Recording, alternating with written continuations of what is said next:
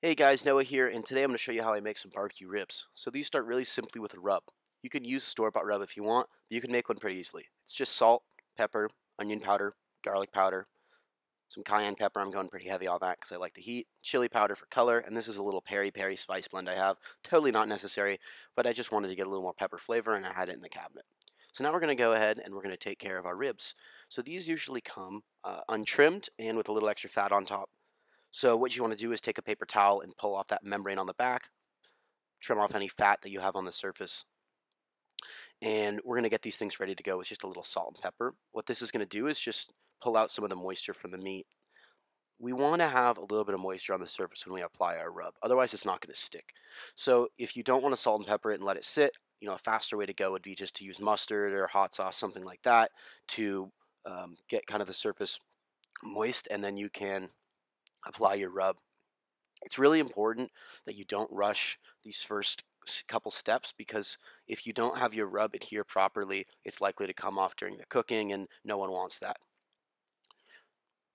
So here we go. We're going to go add our rub now, and we're going to apply this fairly liberally, but we don't want anything more than just a kind of a simple clean layer. I think one of the great things about barbecue is that you can really make it your own. There's no set rules, and I'm not even following a recipe here. I'm just kind of making this up as I go. This is my third or fourth time making ribs on this grill, and so I kind of feel like I have the fundamentals down, and so I figured I would try out some new things today. I think one of the best resources we all have is YouTube. It's a really easy way to learn how to cook a lot of things in a style you're not familiar with, and so I would definitely recommend checking out some other videos. Um, on barbecue for some people with other kinds of smokers if that's what you have. But I think the Kamado Akorn Jr. is a really simple, easy to use kind of first smoker route, especially for the size and the convenience with the price and everything. Okay, so here we go. We got our ribs rubbed down, and we're going to let these sit out in the air for about 20-30 minutes while our grill is heating up, so that rub has some time to adhere to the surface of the meat. All right, well, it's time to get our grill going. First thing we got to do is just dump out that ashtray on the bottom, and then we're going to make our fire. It's pretty easy. You just stack up charcoal around a fire starter, light it, give it some time to burn. Today we're going to be using some oak and some mesquite charcoal with oak wood for smoking. So the first thing you do, you make a little tower of charcoal around your fire starter and you light it. Then you let it sit for 15 or so minutes, 10 minutes. Keep an eye on it, make sure the temp doesn't get too crazy. And then we're going to go in and we're going to knock down kind of that tower we made and even out the coals.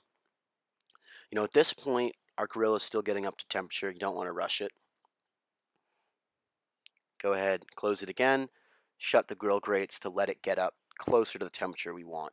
One of the biggest mistakes you can make with this smoker unit is trying to compensate one way or the other with the temperature. It's getting too cold, so you open it up too much and then it gets too hot, or it's getting too hot, so you close it up too much and it dies. You just want to be mindful of the temperature and not do anything too drastic. So now we're going in with the actual the wood that's going to give our smoking the smoke. So we're going in with some oak chips and chunks. The chips are just going to burn a little faster. You can soak them in water if you want, like we did, but you definitely don't have to. Just going to give them a little more burn time. So we went in with our indirect ceramic piece, which is going to have the ribs cooked a little more evenly, deflect some of that heat around them, and then with the grill grate. Now we're letting this thing get up to about 250, 275 at the most, but the great thing about smoking is you can be anywhere in the range of 225 to 275 and you'll be okay. It's just best to keep that temperature kind of in a constant range. You want to be cooking pretty evenly. So you guys can see we're getting a ton of smoke pulling off this thing. Our temperature is getting close to where we want it, so we're going to go ahead and we're going to throw our ribs on. The first part of this cooking process is just about getting some smoke on the meat. We want to cook it to about an internal temperature of 165 for the first part before we take it off when we wrap it with our foil. One of the big mistakes you could make with ribs is trying to cook them all the way through on the grill itself. You could definitely do that if they're cooking pretty fast, but the way I'm doing them today at a slightly lower temp, you want to give them that time in the foil later for the fat and the connective tissue to be able to break down. You want to get these up to an internal temperature over 200 degrees, about 202, pretty similar to brisket or something like that, just so we can break down all that fat and stuff in there. All right, so our ribs cooked for a couple hours until they were an internal temp of about 165 and we had some nice color on the outside. At this point, what we're going to do is we're going to wrap our ribs in tin foil to finish up the cooking process. It's really simple. You just take a big old chunk of Reynolds wrap, aluminum foil, whatever the fuck you got, and we're going to add some sauce. I'm using some homemade barbecue sauce, but you don't have to be fancy. You can use whatever barbecue sauce you have. This one, if you guys want to find out how to make it, check out my video. I'll throw a link in the description to it. But here we go. We're just going to add a little bit of sauce onto our aluminum foil, and then we're going to flip the ribs top side down and fold them up all nice like a present. And you want to make it easy to fold because we're going to be unfolding this. You don't want to tie it up into a fancy knot or anything. We're going to be unfolding it later to check the temp. So now we're going to just throw it back onto the grill. It's around the same temperature as it was before, and we want to cook it now to an internal temp of about 202 degrees. If you're going to be stacking them like this, make sure you're coming every half an hour or so and rotating them. But this will probably take an hour, hour and a half. Just keep an eye on that temp. So our ribs have reached an internal temp of 202 and we've taken them off the grill again. So we're going to take them out of the foil, and now what we're going to do is we're just going to add a little layer of sauce and rub onto the surface. At this point, they have all the flavor that we want. They are fully cooked. They're tender. We just want to get a little more rub and sauce on the surface to give them that initial bite, that kind of pop and flavor to really go well with that smoke. So we're just adding a really thin layer of sauce on the top. I'm using a spoon, but if you have a silicone brush or a spatula or something, I would use that. Just using what I had. You just want to be really gentle. You don't want to disrupt any of that nice bark we work so hard to develop, so be really gentle with your spoon. I've seen a lot of different ways to finish ribs. I've seen people use sugar, honey, molasses. They make all sorts of crazy blends of sauces, but a really easy way to do it would just be to take some barbecue sauce from the store, mix it with a little vinegar to thin it out, and put that on top. So as you guys can see, after I put the sauce down, I went and added another layer of rub. This is called a muddy rib. It's something that they do pretty traditionally in other parts of, or I guess parts of the South, and it just gives the ribs a really nice finish. It's going to add a little more flavor and kind of add some continuity as far as the flavor of the ribs go, because that was, one of the first layers we added. So as you guys can see, these are just looking great. The surface is super moist. They don't look dried out or anything. This is what we're going for. Honestly, the hardest thing about making barbecue is not diving in, taking a bite before it's ready.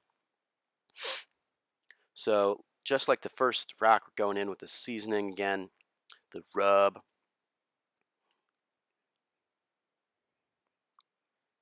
Feel like a lot of ribs are just too sweet, honestly. They're relying a little too much on the sugar and the molasses and the honey to really pull the flavors out. But I wanted to go for kind of a little more of a spicy rib today, and I think we definitely accomplished that. So what we do is we fold the foil that we wrapped it in earlier down into like a little boat. So just kind of wrap the edges up um, in because we're going to put these back on the grill for a little while just for that sauce and seasoning to adhere. Flipping these guys over. Taking the last of our sauce, covering the top.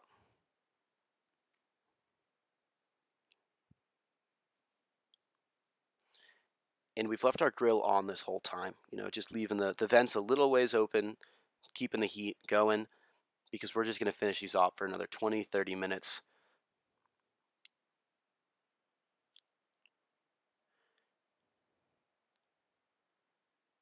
If this is your first time making ribs, definitely try to take note of what's going on. How long you've been cooking it for, what temperature it's been cooking at, what seasonings you've been using, what kind of sauce you used.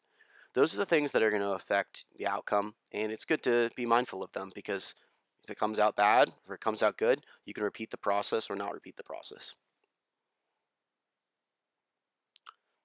All right, so we put them on the grill. We let them go for another 15-20 minutes, and our ribs are now looking great. The sauce is adhered with the seasoning, and these things are ready to eat. So we're just going to come in and lift them off real quick. I was making these ribs today with my buddy Lee. It was a great time. Cooking in general is just a great activity with your friends. And it gives you some nice time to hang out because these ribs have to smoke for many hours. So closing our grill down, and we're going to take them inside to slice them up.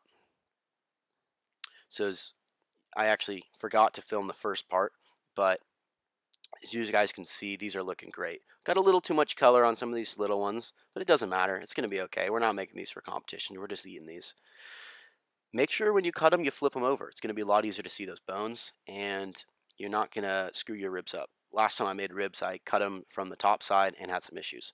All right, guys. Well, there you go. I hope you enjoyed this video. Give it a like if you liked it, and I'll see you guys later.